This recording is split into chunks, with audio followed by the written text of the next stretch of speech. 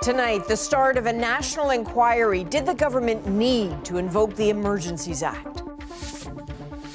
Are you going to hear any evidence about espionage and sabotage? The answer to that is no. Plus, Rosie's here with that issue. More Iran sanctions from a government under pressure. Against 17 people and 3 entities. Marketplace undercover. New warnings for some would-be home buyers. There's nothing gray area about it. It is absolutely fraud. This is The National with Chief Correspondent Adrian Arsenault. Thank you for joining us. Provinces, police, protesters, and the federal government have begun laying out their arguments at a new public inquiry. It is looking at the Liberals' unprecedented use of the Emergencies Act. That move back in February was made to clear out convoy protesters who had gridlocked downtown Ottawa. It gave police extraordinary powers and allowed banks to freeze some finances. It also required that an inquiry be held on a pretty strict timeline. So that began today, and testimony will stretch on for the next 6 weeks. Rafi Boudjikanian looks at the positions already being made clear. After 3 weeks of little action, back in February, Ottawa police finally moved in. The convoy protest was ending. The Emergencies Act was in force. How and why the powers in the Act were invoked are matters of great public interest. And so a public inquiry has begun and battle lines have been drawn. The federal government is seeking to justify its actions. Given these unprecedented illegal protests, we needed to take action. But a string of others say that move went too far. Provinces like Alberta point out authorities stopped a border blockade there without extra legislation. None of the powers that were created under the Federal Emergencies Act were necessary. A lawyer for some of the protesters said the act simply wasn't needed. It could be invoked due to espionage and sabotage. Are you going to hear any evidence about espionage and sabotage? The answer to that is no. Are you going to hear evidence of violence against persons or property? The answer is no. Downtown residents and business owners have a list of grievances. The impact on Ottawa for those 3 weeks of harassment, street blockages, ear-splitting air and train horns, and general lawlessness was unprecedented. The police response will also be front and center. The police had little time to prepare. The genesis of the protest had only begun a couple of weeks before it arrived in town. After some delay, you will hear that the OPP took on a leadership role in coordinating resources from different police services. Rafi, so we hear there from a lot of lawyers, but we will also clearly hear from a lot of witnesses. 65 different witnesses, Adrian, including Trudeau and 7 members of his cabinet, the former and current Ottawa police chiefs, the commissioners of the RCMP and the Ontario Provincial Police, as well as some protest organizers, including Pat King and Tamara Leach. And how tight is the timeline on this? Witness testimony is supposed to wrap in 6 weeks, and the whole process has to be done by law in February. Thousands of documents are expected to be released. The inquiry commissioner already hinting that that's a lot of work in little time. No kidding. All right. Rafi Boudjikanian in Ottawa. Thanks, Rafi. You're welcome. And we'll continue this conversation ahead. Rosie and the Ad Issue crew are here tonight. This is on their radar. We'll get their take in about 20 minutes. So a day of hearings in Washington as well, with new evidence from the January 6th committee. As Paul Hunter shows us, lawmakers are now aiming at the very top of the former administration. If the fury, violence, and confusion of that day hadn't already been drilled into the minds of Americans in previous hearings, more remarkable fly-on-the-wall video today from behind the scenes as rioters rampaged on Capitol Hill. And now apparently everybody on the floor is putting on tear gas masks to prepare for a breach. Well, I'm trying to get more information. They're putting on their tear gas masks. Speaker of the House Nancy Pelosi seemingly dumbfounded by what was playing out that day. And later, along with New York Senator Chuck Schumer, enraged on a flip phone with Donald Trump's then acting Attorney General. Yeah, why don't you get the president to tell them to leave the Capitol, Mr. Attorney General, in your law enforcement responsibility? This committee started. All of it played back in what was billed as the January 6th committee's final hearing, along with excerpts from freshly obtained Secret Service emails signaling Trump's own security team knew full well the demonstrators were armed that day and planning violence. With the committee underlining, Trump urged demonstrators toward that regardless in his efforts to overturn results of the 2020 election. The central cause of January 6th was one man, Donald Trump, whom many others followed. None of this would have happened without him. But it was at the end of today's hearing the committee dropped its bombshell. So we want to hear from him. Chairman Benny Thompson calling for a vote to now subpoena Donald Trump himself. A subpoena to a former president is a serious and extraordinary action. That's why we want to take this step in full view of the American people. And in full view, they voted. The result, unanimous. Mr. Chairman, on this vote, there are 9 ayes and 0 noes. And Paul, Donald Trump has already responded. How worried should he actually be about this? Yeah, he immediately slammed the committee for doing this so late in the game, but he did not say whether he would or would not comply. To be clear, to not comply is a crime and risks jail time, so he should be worried. But time's a ticking on the committee, right? It wants to issue its findings on all this next month, and Trump might be able to find a way to punt and delay until it all becomes moot. Or there's another option. He could show up and plead the fifth, as they say, and not answer questions and self-incriminate. Though, as Trump himself has said before, the only people who do that are those with something to hide. Adrian. All right, Paul, thank you. The gunman in the deadliest school shooting in Florida history has avoided the death penalty. Instead, Parkland shooter Nicholas Cruz will spend the rest of his life behind bars.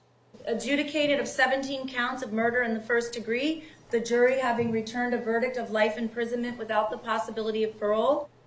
After a 3-month trial, the jury decided against recommending the death penalty today due to mitigating factors, they said, including lifelong mental health issues. The jurors' call prompted outrage from several families. This should have been the death penalty, 100%. I pray that that animal suffers every day of his life in jail. I don't know how this jury came to the conclusions that they did today. Nicholas Cruz killed 14 students and 3 staff members at Stoneman Douglas High School in November of 2018. He will be formally sentenced on November the 1st. Now, Ottawa has announced new sanctions against members of the Iranian government.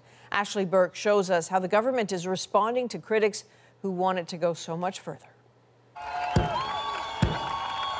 The pressure has been mounting for weeks, from protests of support in Canadian streets to anger from loved ones of those killed when Iran's Islamic Revolutionary Guard Corps shot down flight PS752.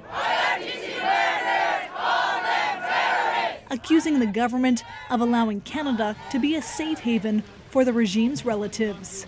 What we need is just not war. What we need is action now. Is the IRGC a terrorist group? Yes or no?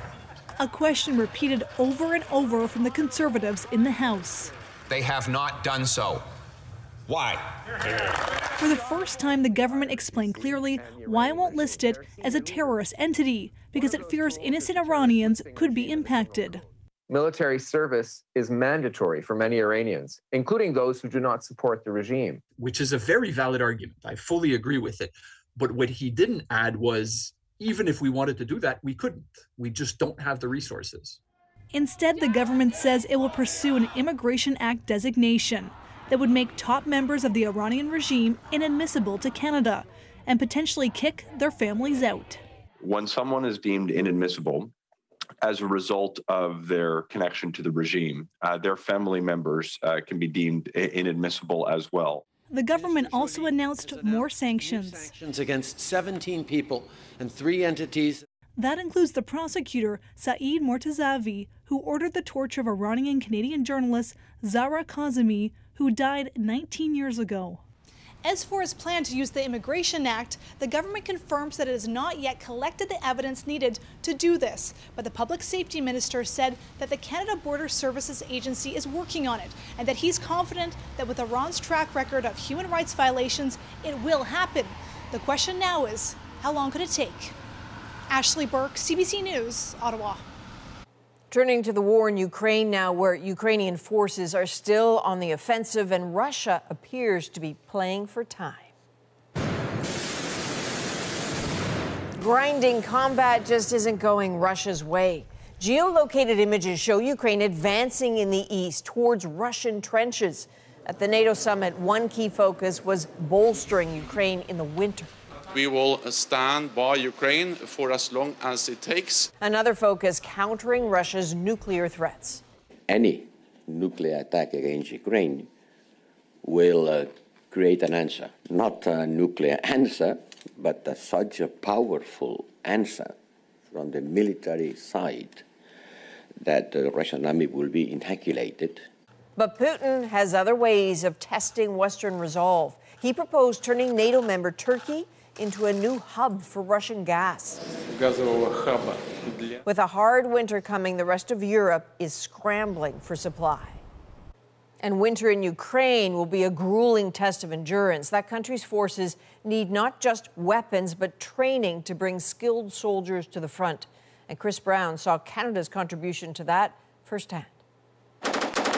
The guns and ammunition are real, but these Ukrainian soldiers are far from the battlefields near their homes. This is southern England on a British military base, where British, Canadian, and other allies are training Ukrainian recruits in the skills they need to survive and go on the offensive against Vladimir Putin's army. There's definitely a sense of purpose and a sense of urgency. Major Mike Powell commands the roughly 160 Canadian military trainers here. What I noticed about the courses that ran throughout the summer was there was a real focus on defensive operations, and where we're now trying really hard to instill in the candidates what I'll call an offensive spirit or a patrolling spirit. In southern Ukraine, near Kherson, and in eastern Donbass, Ukraine's army has been methodically regaining territory occupied by Russia. This scenario is meant to simulate just a small part of what the recruits will experience with the noise and chaos of an assault on the enemy. This live fire exercise is the culmination of 5 weeks of basic training. Within days, these troops will be going back to Ukraine, some straight to the front lines. Perhaps the biggest difference between getting trained here and in Ukraine is safety, says this soldier who goes by the name Panda. Until a few weeks ago, he worked as a design engineer in western Ukraine. We don't hear any siren on early morning. Missile don't get in our trench or buildings, and we concentrate on our training. The recruits will leave here trained in weapons, in basic tactics, and how to treat combat wounds in the field, which was the goal of this simulation. You know, at every opportunity, they always want to know more. They always want to have further training. They want to do more repetitions, and it's all about building up that confidence. The whole flight. 5,000 Ukrainian soldiers have already gone through the program, and officers here say the goal is to get 20,000 new soldiers trained up and made as lethal as possible. Chris Brown, CBC News in southern England. Canada's Minister of Immigration is calling for a crackdown on Canadian career colleges. This follows a Fifth Estate investigation showing how some international students are lured to Canada. Here's Mark Kelly. Take it, Daddy. 19-year-old Dilpreet Kaur talks to her father in India to let him know how she's making out at a career college in Toronto. He's a farmer who sold 2 trucks to raise the $28,000 to send her to Canada. But a year in, she says her education feels more like a cash grab. They just want us to give money and again and again and get rich, filling their pockets, and don't really care about us at all. International students pay as much as 5 times the tuition Canadian students pay. Most come from India. The average Punjabi family will have to work 74 years to pay 1 year's of tuition. So why sacrifice so much? It starts with recruitment agents in India. We took a hidden camera to listen in to the promises and the deception that goes on behind closed doors. We heard agents direct students to little-known career colleges in suburban strip malls, who pay recruiters up to $2,000 for every enrollment. In some cases, students are told their 2-year diploma will get them a high-paying office job anywhere in Canada and permanent residency. Promises they can't make. The system is built on misinformation. The focus has been numbers-driven, numbers, and that's all, literally, that anyone cares about. Some colleges now get more money from international students than government funding. Ontario has seen a 342% growth in international student enrollments, especially at small career colleges. There are certain private career colleges that I'm convinced have come to exist just to make a buck on the back of the international student program. It's completely unacceptable to me. Fraser says provinces need to put more pressure on colleges to better regulate those recruiters and insist on a higher quality of education so many parents are mortgaging their future for. Mark Kelly, CBC News, Toronto. And you can watch the full story on this investigation and others by the Fifth Estate by going on CBC Gem, our free streaming service. We are learning more about Tuesday's fatal shooting of 2 Ontario police officers. Ontario's Special Investigations Unit says Devin Northrup and Morgan Russell had not drawn their weapons when they were shot at a residence in Innisfil, Ontario. A third officer exchanged gunfire with Christopher Joseph Doncaster, who had a semi-automatic rifle. Doncaster died at the scene. His autopsy is set for tomorrow. Now, there was some vigorous reaction today to a CBC News investigation into the ancestry of prominent lawyer Ellen Turpel-Lafond. Sam Sampson walks us through some of it. A scholar, judge, advocate. I want to tell you why I feel this agreement is very important for the Aboriginal peoples of Canada. Now at the center of controversy. Ellen Turpel-Lafond says she is a Treaty Indian, that her father was Cree, but historical records shown in a CBC News investigation suggest her father was born to a white European couple. It hurts. Métis lawyer Jean Théier has written on Indigenous identity and has investigated others' backgrounds. They are taking the space up that was meant for Indigenous people.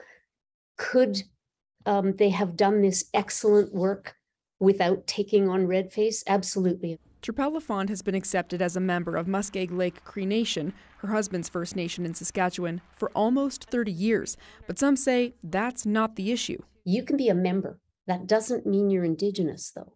It just means you're a member of that First Nation. You could be a white woman who marries an Indigenous man. But today, others are standing behind Turpel-Lafond. She has made absolutely stunning contributions to the advancement of all Indigenous peoples in this country. We value her based on her work and her results. The University of British Columbia, which employs Turpel-Lafond, says it relies on self-declaration when hiring. But other schools are working on alternatives, and some say to avoid doubt, demand verification. Can't open a bank account without an ID. You can't do anything. You can't get employed without showing the university your ID. They want my social insurance number. I mean, why not? Does Indigenous governance not matter? Does it not count? Turpel-Lafond declined an interview. She says CBC's questions about her ancestry are offensive and an invasion of her privacy. Sam Sampson, CBC News, Regina. An undercover CBC Marketplace investigation is exposing a growing problem in this country. Some networks of brokers and real estate agents committing mortgage fraud for a fee. It's putting would-be homeowners at risk. David Common shows us the pitch and the price those buyers could pay. So here's the mic. Marketplace sent this undercover team to investigate mortgage fraud. What they found was real estate agents illegally offering fake documents to help buyers fraudulently qualify for a mortgage. Income is not issue because income he can make. They will make T4. They will make like he's on the payroll. They're pitching fake jobs and fake salaries, charging buyers thousands of dollars. If these deals go through, the agents would make big commissions. The buyers could be in jeopardy. If you are making $0, even if you are a housewife, we can make the income. That's what they charge 1% of the mortgage. So they charge 1% of the mortgage. There's nothing gray area about it. It is absolutely fraud. Wow. Mortgage agent Sanjit Mann says he hears about fraudulent operators all the time. He says new immigrants are often the target and have the most to lose if they buy a house they can't afford. If you get blacklisted by the banks, well, now think about this. You're building a life here in a new country. You're blacklisted by the banks.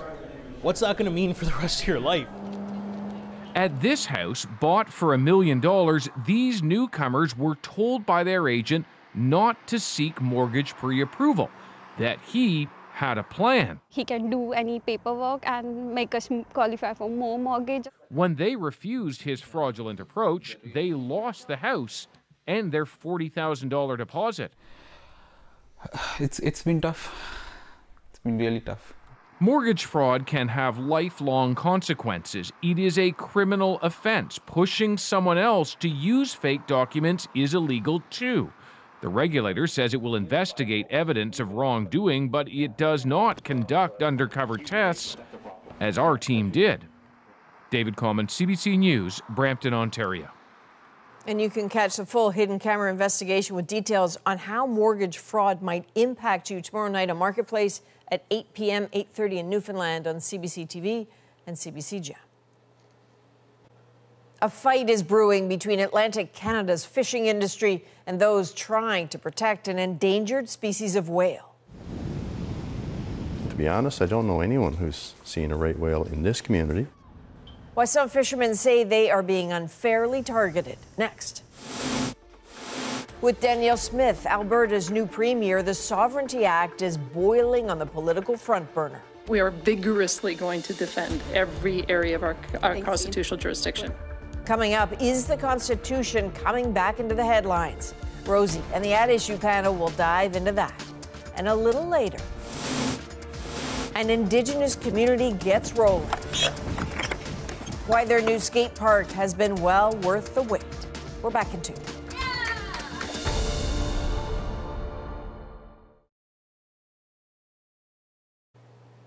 There's been a big loss for Canadian cinema. Mi'kmaq filmmaker Jeff Barnaby has died.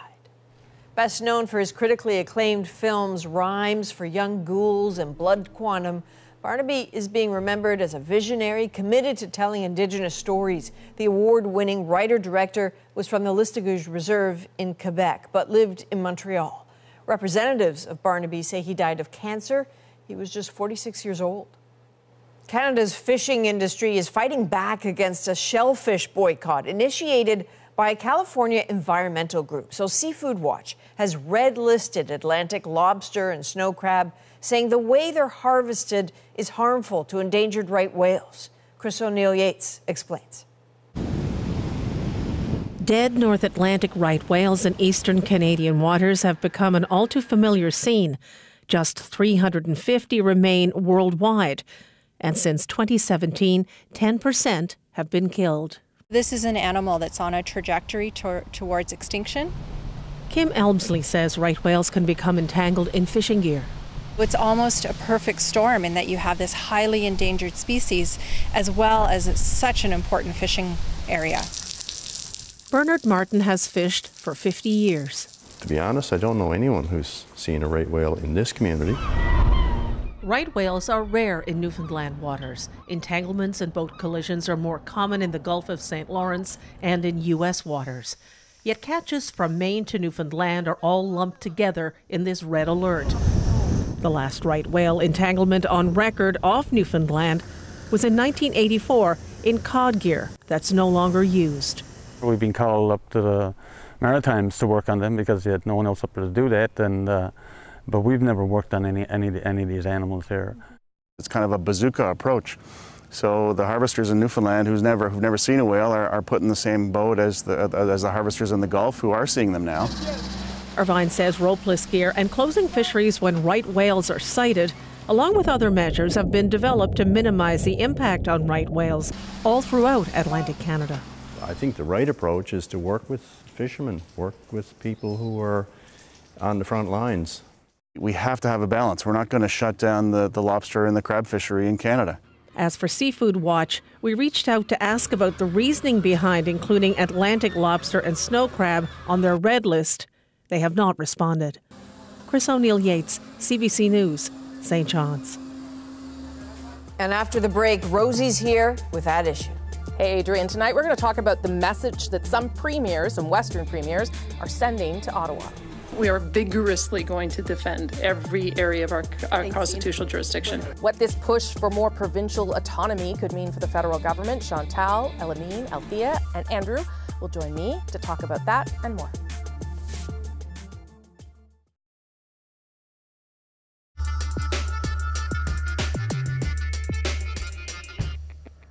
Hi there, I'm Rosemary Barton. Here's what's at issue this week. Alberta Premier Danielle Smith dialed back her pledge on her proposed Sovereignty Act. When things get decided by the Supreme Court, that we will abide by the decision of the Supreme Court. But you bet, we're up until that point, we are vigorously going to defend every area of our constitutional jurisdiction. But that fight over jurisdictions is also brewing in Saskatchewan, where Premier Scott Moe unveiled his own plan to defend his province's economic autonomy this week. 2 provinces sending a message to Ottawa. My focus is what it has always been, on working with premiers across the country to deliver the best results for Canadians in their priorities. So tonight we are asking, are we headed towards a constitutional fight? And what do these challenges to Ottawa mean for the federal government? So let's bring in at issue Chantal Hébert, Elamine Abdul-Mahmoud, Althea Raj, and Andrew Coyne. Good to see everyone. Althea, I'm going to start with you this week. Certainly the new Premier of Alberta hasn't completely walked back from the Sovereignty Act. We'll also have to see what the legislation says. But she does seem to now say that she will kind of generally follow the guidance of the Supreme Court. How are you interpreting her approach to Ottawa in these first few days? I think it's a welcome step back. I'm sure some of her supporters are probably going to be disappointed. But I think up until those clarifying remarks, there was a real concern that Danielle Smith was going to be disrespecting the rule of law and kind of the system upon which our federation is based. So I think that's a good sign. I think what we are seeing, to answer kind of the greater theme of the question, is maybe not so much a constitutional crisis, but kind of we're sleepwalking towards a federalism crisis. And it's not just Scott Moe and Danielle Smith in the Western provinces who, to be fair, we don't really know what they are going to bring forward. We don't know what the Sovereignty Act is going to look like. But also in Quebec with François Legault, the Premier of Quebec, who is really with Bill 21 and Bill 96, which we have talked a lot about on this program, are challenging norms that we have in this country about not using the notwithstanding clause preemptively, about unilaterally amending the Constitution, which is what Bill 96 does. And I think all of these things added together really paint a picture of federalism in crisis in this country. I can see Chantal wants in. So Chantal, then I'll come to the other two. Maybe because I live in a place where saber rattling is the background noise. I'm not sure that we are sleepwalking to a crisis. Yes, the use of the notwithstanding clause preemptively is new. And I, like others, I'm curious to see what the Supreme Court has to say about it and how much trouble it brings or doesn't bring to the Quebec government. But otherwise, I mean, in this province, if you called the bill the Sovereignty Act, the government would lose more than half of the support that it needs.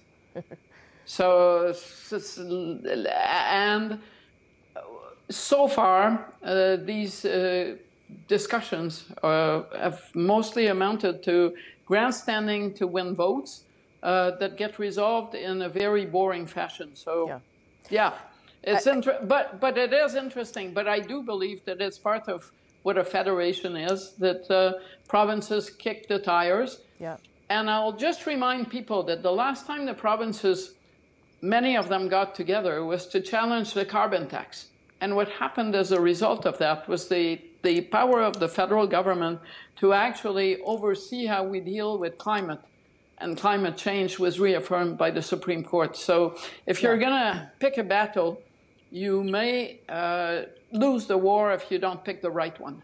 When I talked to Danielle Smith over the weekend, one of the things she talked about, Andrew, was how Alberta didn't want to be the junior partner, which is maybe something she feels and Alberta feels, but it's not something I see reflected here in Ottawa, certainly. And it's not any reflection of reality. Everyone acknowledges that both the federal government and the provinces have jurisdictional responsibilities under the Constitution. And when the federal government exercises its jurisdiction, it is not making a province a junior partner. It's simply exercising its jurisdiction. So there's a kind of a doctrine in some of the provinces that anytime the feds do anything, they're somehow treading on provincial toes. And I'm sorry, that's not the case. Now, look, there's a difference between a constitutional argument and a constitutional crisis. It's perfectly acceptable for provinces and the federal government to fight over who has what responsibility and argue about it and take each other to court over it. That's fine. What's not acceptable is for provinces and provincial governments to announce that they're not going to obey the law, they're not going to be bound by court rulings, et cetera. And if you read the Free Alberta strategy, which is what the Alberta Sovereignty Act is based on, and remember, one of the authors of that strategy was Danielle Smith's campaign chair, it's quite explicit in saying we're not going to obey federal laws, we're not going to be bound by federal courts, we're going to replace federal judges with provincially appointed judges, we're going to divert federal taxes into provincial coffers. And one of the authors was quite explicit in saying, yeah, the point of this is to bring on a constitutional crisis. Right. So we'll have to see whether, in fact, Danielle Smith is truly going to walk this back. It's certainly a step in the right direction to say she'll be bound by a Supreme Court decision. And if that is true, I think one of the first things that would happen if they bring in this act as it was originally envisaged is the Supreme Court would rule it as being completely unconstitutional, in which case maybe that's what she wants. She can tell her supporters, well, I tried, and then she can still live within the rule of law. But we've got a lot of issues still to resolve in this till we see whether we're out of the woods on this or not. And when you see someone like Scott Moe sort of jumping on the bandwagon, Elamine, does it then become really about premiers looking for a punching bag, and that punching bag is a convenient Liberal federal government? Sure. I mean, we certainly have to. There's a necessity of sort of differentiating between normal federalism tensions and abnormal federalism tensions. This country is founded on federalism tensions. That's just what we do around here. I think like when we sort of look at what makes this moment unique, one of the things that does actually make this moment extraordinary is the involvement of Francois Legault in Quebec. And I actually disagree with Chantal about the idea of it being saber-rattling because, you know, Bill 21 and Bill 96, I think explicitly are not saber-rattling. I think they sort of elevate the sort of, at least the constitutional conversation, the idea that Quebec is able to amend the Constitution and have the Prime Minister say, you know what, they are allowed to do this, even though there are plenty of constitutional experts to say, actually, that is not permitted to do so. I think that is worrying. I think it also kind of dovetails worryingly with this kind of rise of retail politics, where you have a lot of federal politicians who are reluctant to defend federalism locally, whether it's in Alberta or Quebec, because, you know, that sort of guarantees them a little bit more votes the next time around. And I think one thing that we have to maybe ask ourselves is this federal government particularly concerned with the unity crisis at this moment? And if they do find themselves in the middle of one, how will they be responding too late? And I think the answer is already late. I'll let Chantal respond, then Althea. I've seen unity crisis, and this is not what it is. As for the unilateral amendment of Quebec's internal constitution, I'm content enough to wait to see if someone challenges it, and I am reminded that someone did challenge New Brunswick's right to agree with Ottawa that it was a bilingual province on the same basis and the same arguments, and they were told by the Supreme Court to go back home. So I'm with Andrew on one point here. No government in this country at this point has yet said, if the Supreme Court tells us something, we will disregard it. Beyond that, we have seen those challenges before. Bill 21, Bill 96 are protected by a clause that is in the Constitution. You can like it, you can dislike it, you can question its use, but at the end of the day, so far, it's part of the constitutional process. Should the federal government be doing something more to Elamine's point, Althea? Because to date, the way the Prime Minister is responding to this is saying, we'll work with provinces, we're here to help Canadians about the things that they're worried about right now. Yeah, I think that's the core question. So far, the federal government has said a few things. On Bill 96, finally, the Justice Minister in the spring said if it came to the Supreme Court, the government would intervene. On Bill 96, the clause amending the part of the Constitution that deals with Quebec, the Prime Minister said he felt, despite the fact that most constitutional scholars outside of Quebec feel that that was not abiding by the Constitution whatsoever, that Parliament should have weighed in. Justin Trudeau said that was fine, which I think is an interesting precedent to set for any other provinces that want to amend part of the Constitution that deals with them. And with regards to the rule of law, the example that Andrew was giving about, Manitoba, Saskatchewan, and Alberta, all saying that they're not going to ask their police force to enforce part of the criminal code that deals with the buyback program or a federal law. Minister Mendocino just said, well, we, trust the police to follow the law. I think what we're seeing, frankly, is that the federal government has vacated the space, and the space has been filled with the forces of decentralization in Alberta, in Saskatchewan. During the equalization referendum in Alberta, there was no federal voice in that debate. The federal government has been basically absent in Quebec. It's starting to get little by little, but what we're seeing is the more you give to the provinces, the more they want. And at some point, I feel like the federal government needs to defend the idea of a federal government and the federation as a whole. And we have not really seen that from this government. Oh, okay. About this equalization referendum. Quickly, Chantal, then Andrew, quickly. No, but it was a year ago. When did anything happen as a result of it? And the federal government doesn't give to the provinces. The Constitution does. Andrew? Can I just say that I agree with Althea on this particular point about the Constitution is not just about the text in it, but the norms and understandings around it, and particularly on this matter, the notwithstanding clause. The courts always talk about the Confederation bargain. What was the understanding at the time of Confederation? And there was a bargain struck in the 1982 process as well, which was that we'd have a Charter of Rights, but we'd have this notwithstanding clause that would be used extremely sparingly and rarely in basically crisis or emergency situations. It was not the understanding at the time, and people who were there at the time will tell you this, that it would be used routinely, preemptively, comprehensively to just basically exempt whole swaths of legislation from the reach of the Charter. And the more that this gets normalized, the more that we're basically eviscerating the Charter and eviscerating the understanding of the 1985. Okay, very quickly, Chantal, then Elamine, then I'm done. Second. Yeah. Yes. That is all true, except that Quebec wasn't in the room. That is also true. Elamine, last point, and then I'm going. No bearing on anything. Witnessing the norms around the notwithstanding clause kind of being shattered as we speak, right? Like it's been used, 5 times in the last just 4 years or so. That's a pretty extraordinary case, and I think it behooves us as a nation to talk about whether this was its intended use or whether we found ourselves in entirely new territory that actually does, in a meaningful way, threaten federalism. See how much we love talking about the Federation and the Constitution? That's what we do. We're Canadian. We're going to take a short break. We'll be back with another round of At Issue. The public inquiry into the use of the Emergencies Act began today. We'll look at what the fallout could mean. That's next on The National.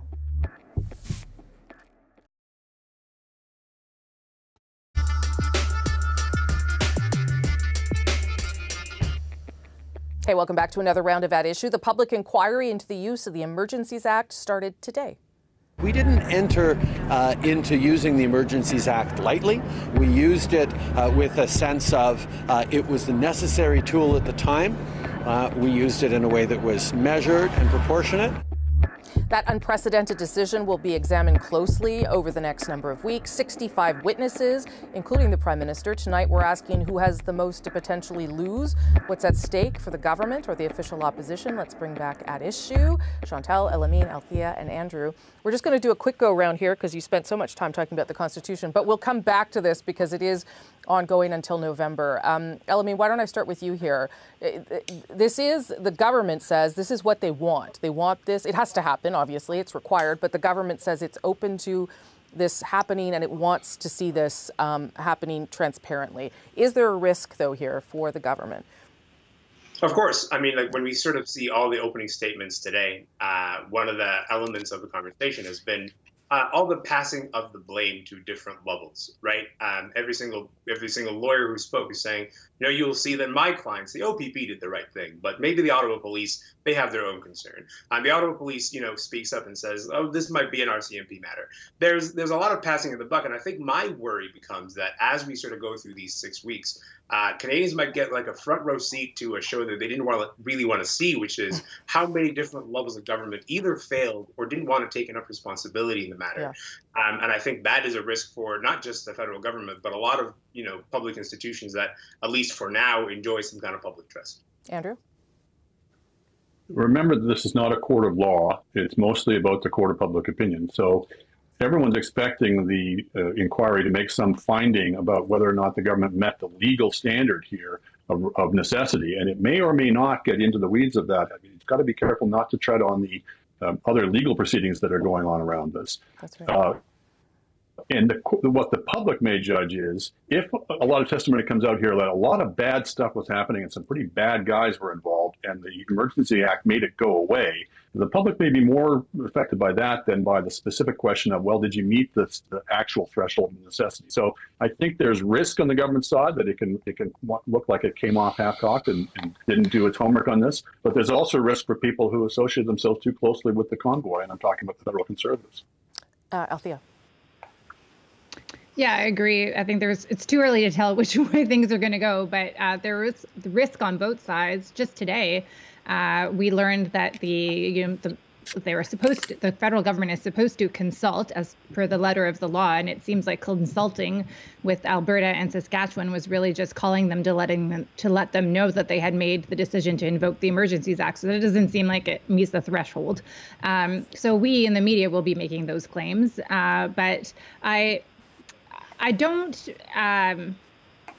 really think that we know enough yet to judge what has happened. And I'm surprised that there are some people that you would think might be involved in the proceedings that are not, like Doug Ford or anybody political in the Ford government is not being called. That's interesting to me. While there is a large number of federal cabinet ministers that will be testifying. So that's interesting. And I think we can also, what will also be interesting is compare and contrast what has come out of the House of Commons proceedings and the Joint Committee with the Senate about, who asked for this. That was the big question we were talking about in the spring. Will we have the answers that we were missing from that inquiry in this inquiry? Chantal. I'll go back to the court of public opinion that Andrew was talking about. Suppose worst case scenario, the judge says the legal standard wasn't met after having heard about all this. Yeah. Does Pierre Poilievre really want to spend a lot of time in the House of Commons reminding people that he brought donuts to the convoy? In the court of public opinion. So I think the risks are at best even and possibly tilted towards the Conservatives on this one. At very least, it may include recommendations at the end that make it different or improve it if it ever has to be used again. But who knows if that'll ever happen. Okay, thank you all. That was a very good conversation on both topics. We'll revisit this one. I appreciate it. That's Chantal, Althea, Andrew, and Elamine. And now let's throw things back to Adrian in Toronto. Thank you, my friend. Coming up, a little girl's long-awaited first ride. And once I go down that ramp, it makes me go up that ramp. Look at her go. How a new Indigenous skate park is making some dreams come true in our moment.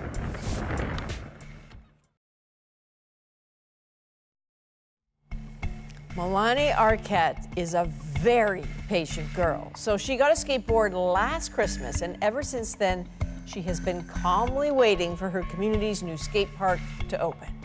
So patience rewarded. The Mohawk Council of Akwesasne opened the park earlier this week, and Melani's first ride is our moment. We were just out Christmas shopping, and he's like, we should get her a skateboard. So we got her one. She opened it, and she was just super excited. And then I came across the social media posts about the Akwesasne skate park. The grand opening was one of the best days of my professional career. So now we have this world-class skate park on the river in our community. So there's over 300 people at the grand opening. It was just really magnificent to see. And she was like the first one that wanted to go on it instantly, right away. Like she was ready to go. I like going down the tall ramp, and once I go down that ramp, it makes me go up that ramp. They design at least one unique obstacle per skate park. What obstacle should we have made for your community? Turtle has, it's very representative to our people. It's a very important symbol. It's really a dream come true. That's amazing. So there are 15 obstacles, 9,600 square feet. And Melanie, I know you're very patient, but if you wait on a little bit longer, it looks like they're going to try to put a dome over that skate park for winter. That is a national for October the 13th. Thank you for being with us. Have a good night.